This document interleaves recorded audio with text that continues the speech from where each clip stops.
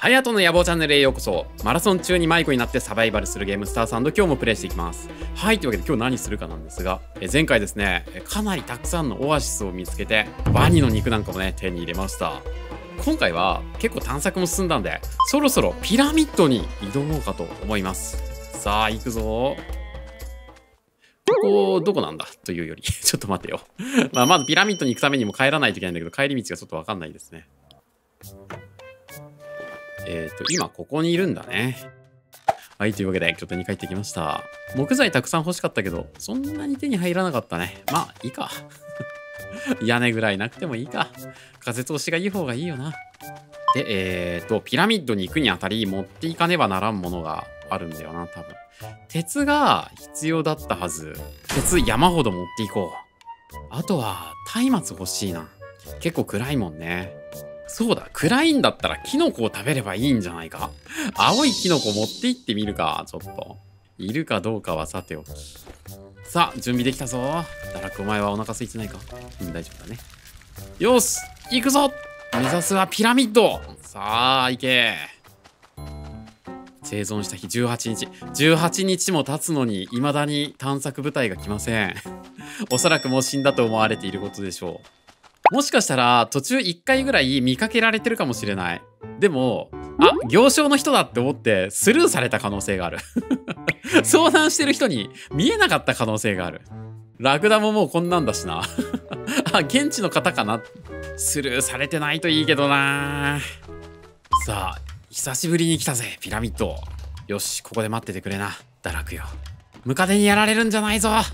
ムカデにやられそうになったら逃げるんだ。逃げ回ってまたここに戻ってくるんだ。お前がいないと無理だからな。やっぱりピラミッドの中暗いな。松明を灯してもいいんだけど、ちょっと試しに食べてみよう。青いキノコ。いきます。もわっ。明るい。いや、何も見えねえ。明るいじゃねえんだわ。ゲーミングなんとかグッズって大体光るんですけど、ゲーミング人間って初めて見るからな。さあ、というわけでやってきました。前に通れなかったところです。ここは、金のインゴットを押して渡れるようにするんだよね。はい、はい。これ、渡れるの？木の板を置くって書いてる。嘘だろ？木の板？そんなバカな。作れるか、木の板。木材があんまりないのよ。ある程度まで置ければジャンプでいけると思うんだけど。落ちて死ぬのが一番嫌だからな。いやー、ちょっとギリギリまで作るしかないな。さすがにこれならいけるだろう。いくぞ。せーの。よいしょ。よし、いけました。よしよしよしよしよし。下トゲなんだよね。落ちたら死ぬ。さあ、何が待ち受けているのか。まず火つけようかな。よいしょ。よしよしよしよし。いいぞ。はい。謎の祭壇にたどり着きました。なんか触れた瞬間にピラミッドが崩れ去りそうな感じの謎の祭壇。あったぞ。よし。これを調べれば。はい。来た来た来た来た。火薬、ココナッツ手榴弾、爆薬ダルのレシピ。これで火薬ダルを持って今度は地下に向かうんだね。ちなみに火薬はこれだ。硫黄と石炭。どっちもあるね。硫黄も石炭もあるし。帰れば作れる。帰って作ってくるか。よーし、帰り着いたぞ。硫黄は確かどっかに持って帰ってきておいたはずなんだけど。これだ。よし。あれ？硫黄の鉱石は加工しないと硫黄にならないのかよ。いやー、もう燃やせるものがない。まずい。急げ。そうだ。これ作ってもいいかもな、そろそろ。じゃーん。金属の手斧。ついに石の斧を卒業する時が来ました。長かった、ここまで。はい。さあ、もう使ってもいいんだけど、石斧壊れるまでは石斧使うか。なんかいつも木切ってる気がするんだよ。なんでどのゲームでも木を切らせるんだ。くそー。ランチシミュレーターで切った木持ってこれればな。っていうか、ランチシミュレーターの主人公だったら一発で切れるのに木。こいつは体が弱いな、そう考えると。全然だ。見習ってほしい。あんなやべえやつ見習ったらやばいけどな。よし、もうこの石の斧はいいだろう。金属の斧行ってみよう。簡単に切れるのかな。早い気がする。マジか。すごい。マジかよ。もっと早く作ってりゃよかった。なんか壊れにくいだけだと思ってた。勝手に。そんなわけないんだよな。切れ味いいんだから。なんでそう思っちゃったんだろう。こんなことなら早く作っておくべきでした。よし、硫黄10個取れたので、これで火薬が作れるようになりました。で、火薬ができれば、この火薬ダルが作れるはず。よし、火薬ダルできたぞ。これでピラミッドの地下を探索できるはず。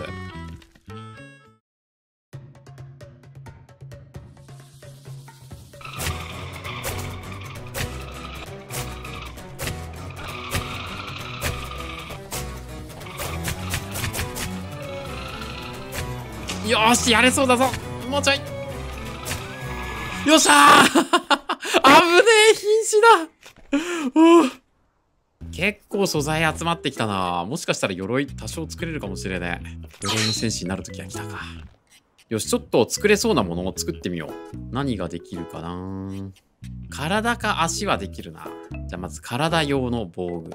あと頭用の。残念だけど足用は素材が足りませんでした。さあ、できました。せーの、じゃん。せーの、じゃん。ちょっとかっこよくなったな。できれば長袖が良かったけど。てか、服の上から着れねえのかよ。よし、準備できたぞ。爆薬の樽も用意しました。行くぞ。いざピラミッドへ。さあ、行くぞー。うおー。うらららららららら。もう青いキノコは食べないぞ。無駄だからな。さあ、着いたぞ。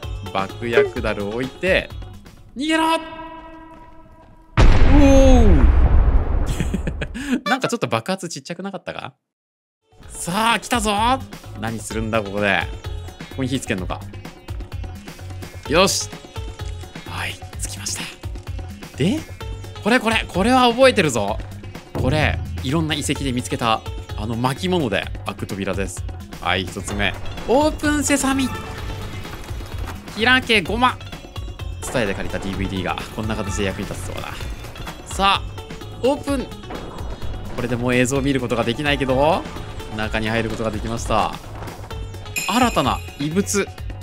そしてこれは来たシーダーシーツ。古代人の残したスーツ手に入りました。よし、これ確か着れるんだよな。すごい。防御20、日光耐性100、寒さ耐性100。やばくないか。だいぶ奇抜な格好になっちまったな。でもこれ確かダッシュジャンプみたいにできるんだよな。おおビヨーン。おおブーストついてる。ブースト燃料がもう切れそうだからあんまり使わない方がいいかもな。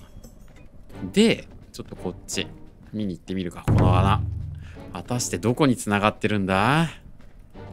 行き止まりか。いや繋がってる。どこに繋がってんだこれ。はなんかある。とりあえず火つけるか。火つけたけど暗い。何これ。真っ暗で橋の反対側が見えない。火矢があればなんとかなる。あ、なるほどな。こういうことか。ゼルダでやったことがある。これで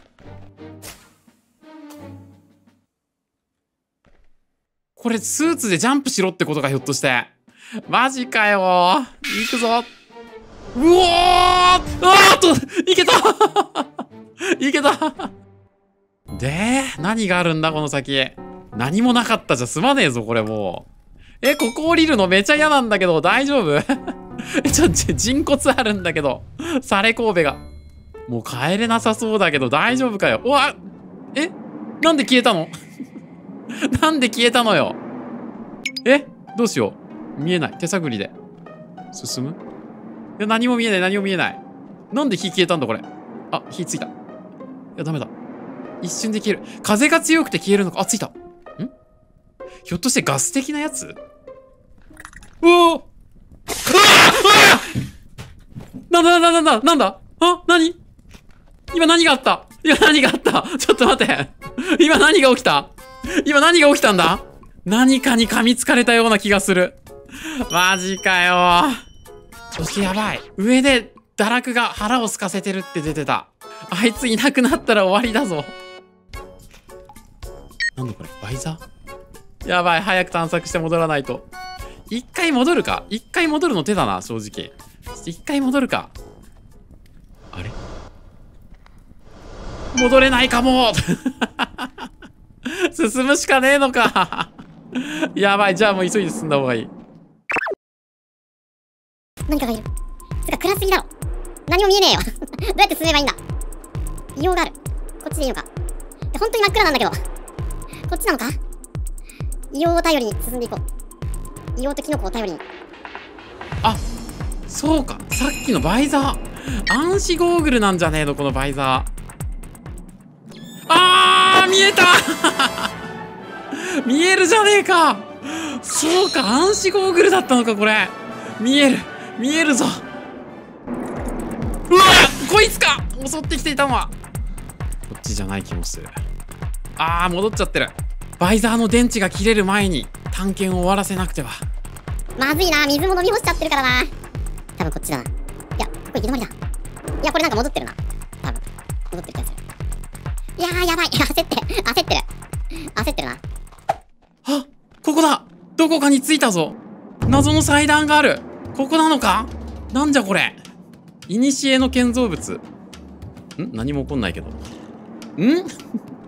なんだこれは一体。なんだこれ。何も起こんないんだけど。いいのかこれで。わからない。とりあえず先に進んでみるか。もう何もできることはない。やべえ、堕落2世が腹すかしてるから俺は戻ってやらねえといけねえのに。待ってるよ、堕落2世。今戻るからな。あ、なにこれ。出口っぽいかも。登れ。どこに繋がってるんだ、でもこれ。っていうかこれ完全に金属なんだけど、この手すり。文明を感じる。あー、堕落がここ、あそこか。中央の広場だ。ピラミッドの。堕落、待て探せ。いた。堕落、待ってくれ。今餌食わしてあるから。よし。ギリギリ間に合ったな。結局全然わかんなかったな。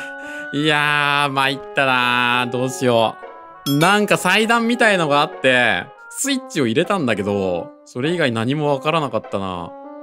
あ、そうだ。そういえば4本目の巻物手に入れたぞ。これは何が見られるんだ？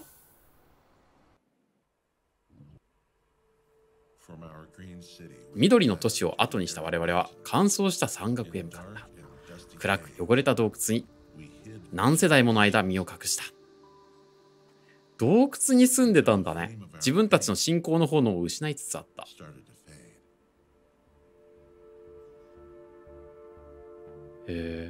しかし全てが闇に包まれた時、希望が蛍のように空へと舞い上がった。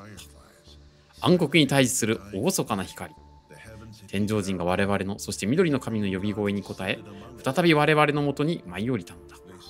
神々は一つ間の新天地についてお話になられた。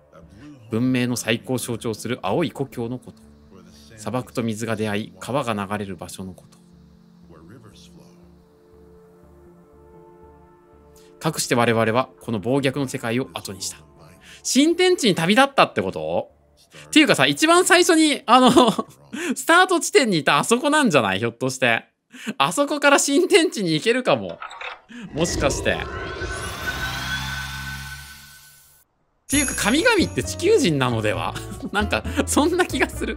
青い星みたいに言ってたし、ここは地球じゃない惑星で、地球人がここに来てこの星の民たちに文明を与えたもうたのかもしれない。